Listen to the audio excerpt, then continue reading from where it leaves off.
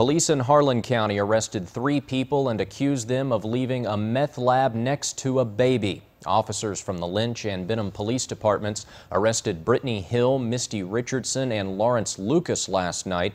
Today I talked to police about what they say happened.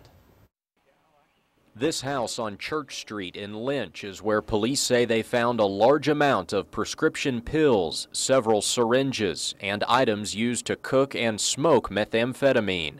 Lynch Police Chief James Fox says he and other officers went to the house after receiving a tip and saw drug paraphernalia in plain sight when a woman answered the door. Upon making entry into the home, there was another female and a male subject there, and the male subject was in a bedroom.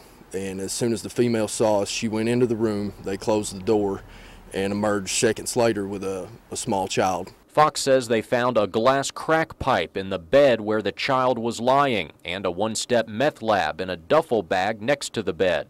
When you run up on something like this, especially when children and minors are involved, that gives us the extra push we need to try even harder. Folks I talked to here in Lynch say they're happy to see police cracking down on the area's drug problem. Ricky Money lives near the house police raided Thursday night. Anytime you can get meth out of the county, it's better for all involved. We don't have to worry about the crime as bad, and it's better for our kids growing up in the community. And as for Brittany Hill, Misty Richardson, and Lawrence Lucas, they are scheduled to be arraigned Monday.